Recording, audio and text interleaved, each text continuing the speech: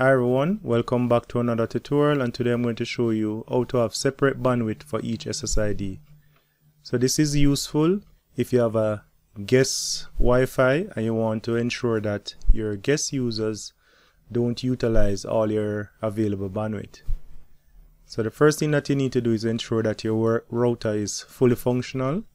So your router should be working. You should have the Wi-Fi configured already. In your firewall it should be knotted depending on your setup, but your router should be working as is. If not, you can check my getting started video, and that video will show you how to get your router ready. So we're going to move on to the first step. The first step is to create a virtual wireless interface. So we're going to call this virtual interface guest. And in wireless, the SSID that we're going to use is guest. Say my guest. For the security profile, we're going to create a separate security profile for this. So we already have a default security profile, and this is where you would set your password for your default Wi-Fi. So we're going to create another security profile for the guest network. So guest profile dynamic WPA2, and then we have put a password on it.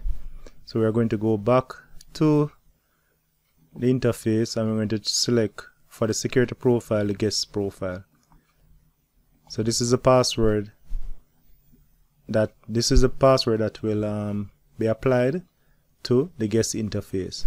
We're going to rename this interface, so call this home. And so there are two interfaces, home and guest. So the next step is to set up guest.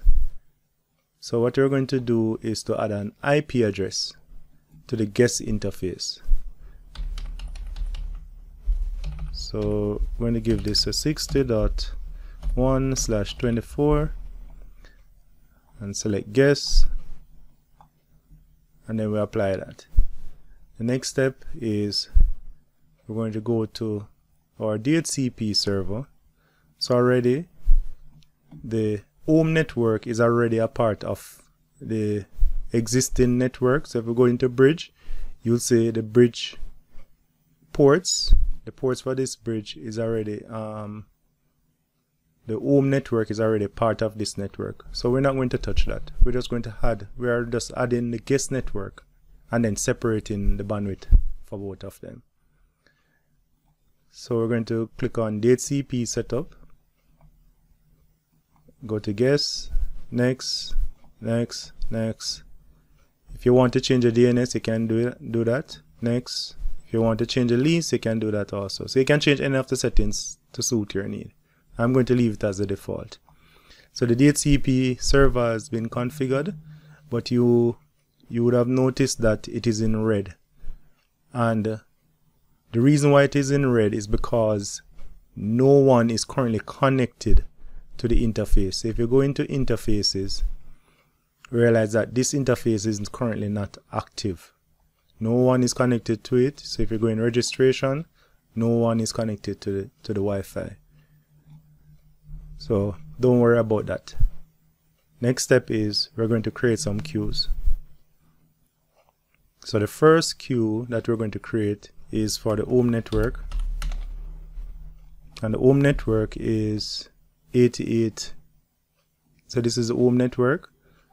So 192.168.88.0/24.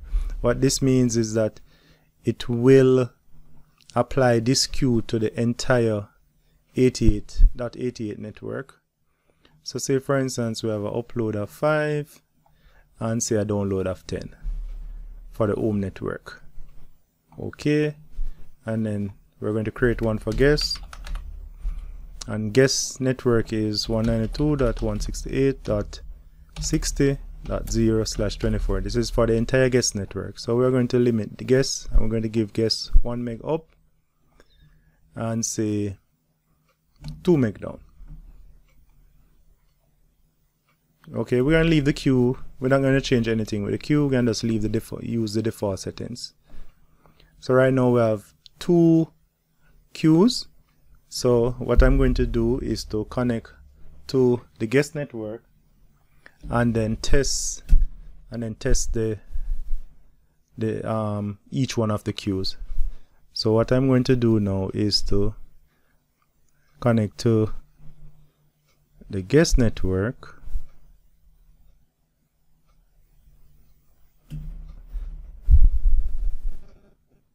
and you notice the DHCP server changes from red because now the interface is active. So if you go into registration, you'll see a device connected. So if I'm going to do a speed test from my device.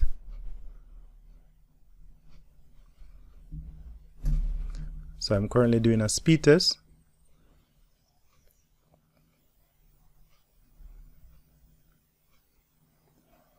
So the guess is not going any further than 2. So I'm currently doing a speed test on guess.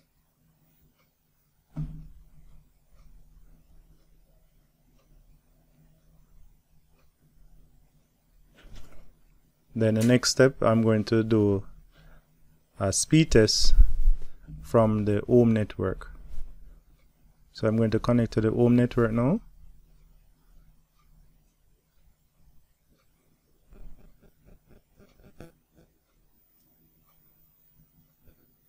So now I'm connected to the home network, but you notice the guest network changed back to red. That means the interface is inactive. So that is okay. No need to worry about that. So I'm going to do a speed test.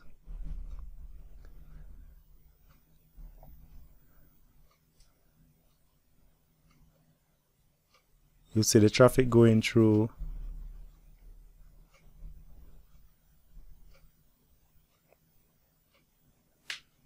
So now you're seeing the traffic going through the home network, and that is limiting the traffic based on the queue rate, that the limit that we have set. So everything is working perfectly. So that's it for this tutorial. If you like this video, please give me a thumbs up. And if you're not a subscriber, please remember to subscribe, and also click on the notification bell to get notified when new videos are released. So thanks for watching.